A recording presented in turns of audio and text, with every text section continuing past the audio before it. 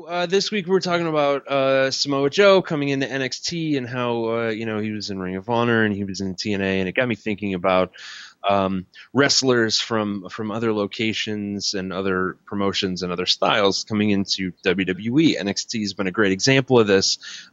We've had all these different styles coming in and meshing in a wonderful fashion. So here is my question.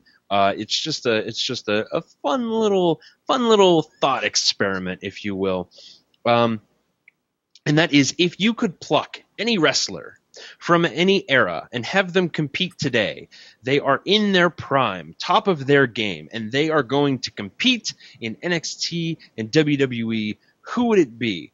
The only caveat is that this person, their style has to be able to mesh well with the current style. I got it. To kick things off, I'm sorry. Go ahead. Okay. I was going to have you do it.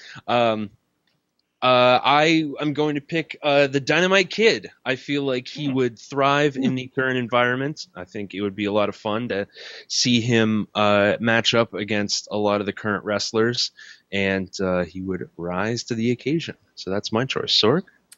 I would go Mr. Perfect.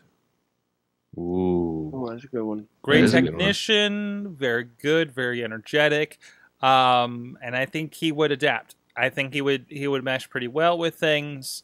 Yeah, Mr. Perfect, Kurt Hennig, I think he would make an impact. Okay. Yeah. Who's next? I'm gonna go a little bit out of the norm, and I will say Delirious. Ooh, yeah.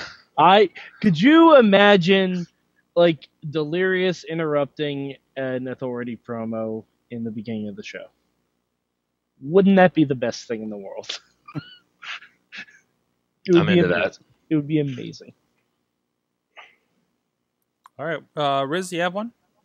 I have two that I'm debating, but I'm gonna go with my first instinct and say Owen Hart. That was my second guess. Yeah, if he was in NXT today, he'd probably be amazing at it. Just his style, the way he gets a hold of a crowd is just amazing. And I don't want to take anybody else's, so I'm going to save my other guess, my other answer for this one. But go ahead, who didn't go? I didn't go. Bobby? I would go with Scott Hall, but as Razor Ramon. Oh, You Not would as bring Scott Razor Hall. Ramon back? not as I would big- bring Razor not- Ramon back. Yes, I think he would work in NXT. That kind of character, his style of wrestling. I mean, they said he might be a trainer there, so why not? I mean, well, maybe, yeah, until that thing happened. I think that thing probably. Yeah, he might have come out, but I mean, he was going to be if he's not. So Yeah. as Razor Ramon.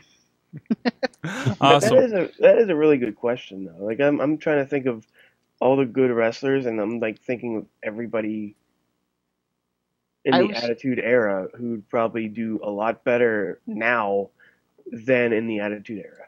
I was thinking of wrestlers who were good enough to be champion but never were Mantar. back in the day. Yes, Mantar, Man Mountain Rock. I would love to see in 2015 in NXT Techno Team 2000. That is Blake and Murphy. You're actually Okay. Yep. Bobby nailed it. Bobby. Points. Bobby nailed it. Yeah. Yep. You Yep. nailed on the head. Now with seizures. Wow. Japanese fighting seizure wrestlers. See, that was a good question. I think That I was hyped a that really up good appropriately question. there, LB. Thanks, guys.